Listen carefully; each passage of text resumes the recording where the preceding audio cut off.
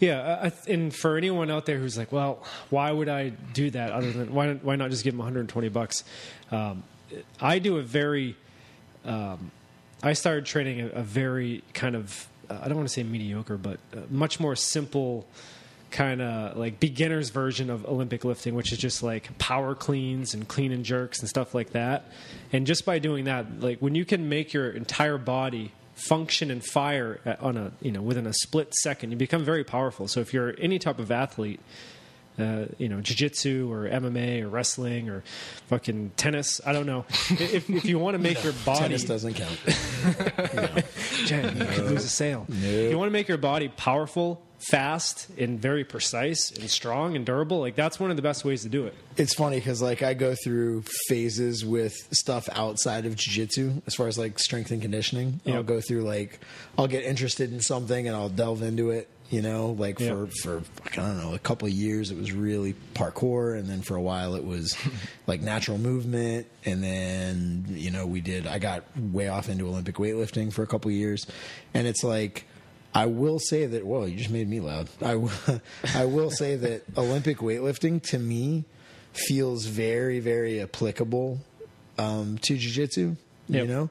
Because I mean it's applicable to all sports. I mean athletics in general is not just how much raw grinding power do you have or how fast can you move something, but it's usually in almost all athletics, it's how fast can you move powerfully, Yep. Not just like quick and not just strong, but like how fast can you move with effort, And it's like Olympic weightlifting, you have to be strong as shit, but you also have to be fast and coordinated and have body awareness. Like you have to have kinesthetic awareness to pull it off. Right. And it's a really interesting mix of traits that it develops and skill sets that it develops, So even if like the bottom of a fucking snatch is not applicable to your sport, like you're never in an overhead, super wide grip overhead squat position when you play baseball, doesn't really matter. Like the idea of being able to develop the attributes that allows that to occur, it's pretty badass, I think like if you think about wrestling, like the idea of being able to move quickly into a power position is a big deal. You know what I mean? Yeah. So for grappling and jiu-jitsu, I think it's really important. Interestingly enough, come do the seminar, blah, blah, blah, all that good stuff. Right. And I support the idea of Olympic weightlifting as a conditioning routine for jiu-jitsu for certain. Come and do it. Outside of that, it's pretty interesting. Recently, Mandy's been killing me. Recently, she's like, is that why she's not here? She's been, you can't come. So she's been writing the programming for the last maybe month, right?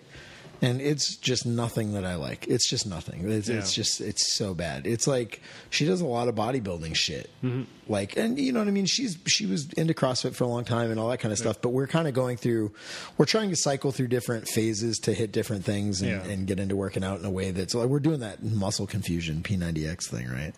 Not really. But that always upset me, that word. That always upset me. But you know what I mean? Like we're just going through different cycles. Like if you look at anybody that does long-term programming, look me up. They'll go like, you know what I mean? They'll do like a hypertrophy phase for a little while, and they'll do like a power phase for a little while, or whatever, So she's doing this hypertrophy phase right now, but basically it's a bunch of bodybuilding type shit. Mm-hmm. Which at the very beginning, I am just like, dude. Bleh. Like fuck, this is so fucking lame. Yeah, it's hard. So fucking lame. Until you start seeing results with bodybuilding stuff, it's hard to want to keep doing it. Let me say it's a recovery protocol. Like it's good. I have until recently, I would have said that is the least applicable for jiu-jitsu stuff possible. You know what I mean? Like, because it's isolated movements and it's high rep. Strength endurance, though. Jesus, dude. That's why I used to do it. Jeez, man. When you drop the weight and add the reps and do like 4 sets of 12, shit, you get strength endurance, and that's what I'm talking about. Like, I think some of the people that are because that's the typical shtick. Especially now is like functional fitness. Like, so everybody's like, man, don't do a fucking curl. Like, why would you do a curl? Yep. Power clean. It's more recruiting more, joints and recruiting more muscles, and you can learn how to move your entire body explosively in a coordinated unit. And that's awesome. And it's true. It's totally true. Yep. But maybe for other sports, it's less applicable. Yeah. Maybe that shtick is more accurate for, like, say, football. Yeah. Because in football, there's no time that you are doing an isolated movement. It is a full body sport, right? Right. But specifically jiu-jitsu, yeah.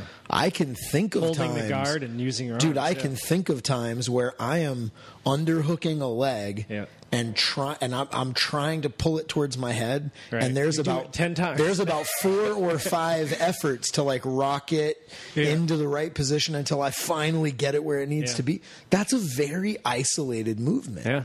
So it's like, maybe if you're a baseball player, there's absolutely no applicability for bodybuilding. I don't know. I mean, I still am not 100% sold on it.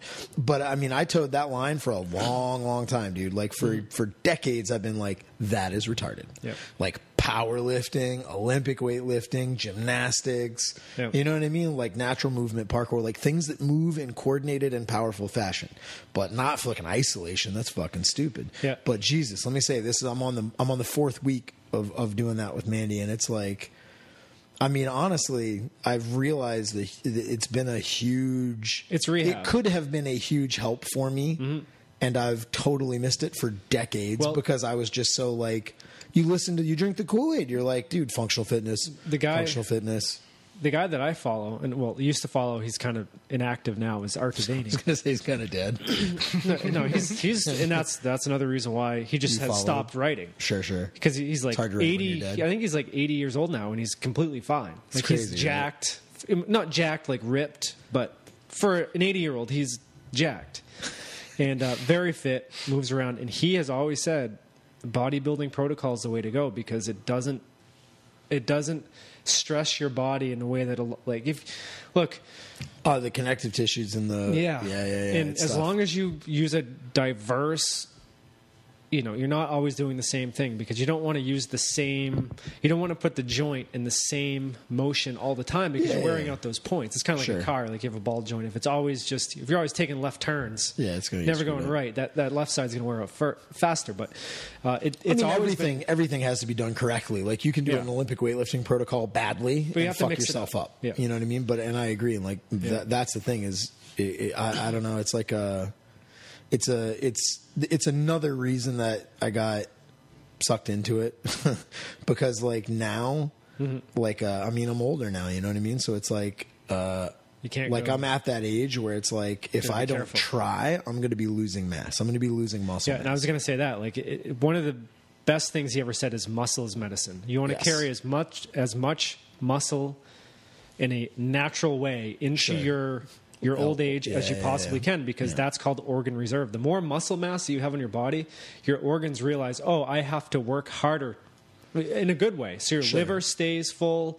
your kidneys, everything actually responds to the amount of muscle that's on your body, and you'll live longer because you'll have don't get jacked up on steroids. I mean, but I like a lot of the problem that I have is like right now is kind of I've got to protect the joints, and the muscles are how I'm protecting the joints. Like I don't have ligaments, I don't have ACLs in either leg, I don't have meniscus in either leg, and I'm starting to get like arthritis in my knees pretty bad, you know. And I've got arthritis in my neck that I've had for years, and it's like, dude, I'm getting to the point where I used to be able to get away with it. Like I could just do functional shit and be fine, but like I need to start looking at the working out like a medicinal thing. Like I need to build muscle around the joints. I need to isolate and build all the little individual pieces because the problem isn't that I can't move. I can move coordinatively well. I mean, I can do muscles aren't conditioned. I could do a Turkish get up with you. You know what I mean? Like it's like, and that's the thing. It's like, you know, we'll what I mean? talk after. But I mean, something stupid. Like I hadn't lifted right before I went to the doctor about my knee. I hadn't been lifting. I'd been rolling a bunch, but I hadn't been lifting. I kind of blew off lifting for like maybe a year. You know, so it's like I mean, fiddle fuck around here and there, but nothing regular and nothing good. And it's like, dude, I mean, my strength has never been that bad. Like, I mean, I hadn't lifted in a year and was squatting just under, like went in to do a test to see what my numbers would be so I could do like a 5-through-1 cycle or something stupid. Yep. And I'm like, I just got to figure out what my 1 rep maxes are so I can make a good program. Yeah. And I mean, I'm squatting just under 4, and this is like just nothing. Right. Like I had done no lifting. Yeah. But then it's like, so the problem isn't that I've lost my coordination. I've lost my power and like the tensile pulling strengths of my muscles. Or that's probably that's probably 20 pounds less than my max when I was lifting regularly. Yeah. So it's like the drop in my ability to move power didn't go away that bad. The conditioning. However, the ligaments and the joints are all fucked up. Yeah. So it's like I really need to focus on hypertrophy, which is just weird because right now I'm doing a bunch of bodybuilding shit. Well, I've always done... Which makes me feel like an asshole to say because look at me. Yeah, there's always that method. It's called the conjugate method. I'm not going to... Nah, you're talking West Side stuff. Yeah, I hear you. But no, what I'm saying is I always move between something bodybuilding style to powerlifting style to maybe a little bit Olympic style. Sure. No, and that's why you should have all these. Like if we're talking about this... well, it's just the seminar that's coming up. Solid periodization. It's like, use it.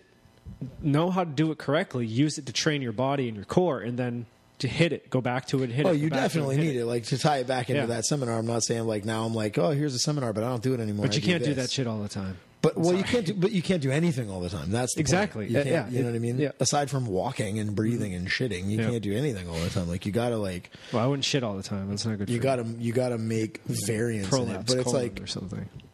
I think what happens is people don't have enough knowledge about the different types of exercise. Yep. Like guys that do all this shit, bodybuilding in the gym, who really need to come and learn how to do Olympic weightlifting. And they have no mobility. Are good at Olympic weightlifting and powerlifting, honestly, should probably supplement with some higher rep, hypertrophy stuff.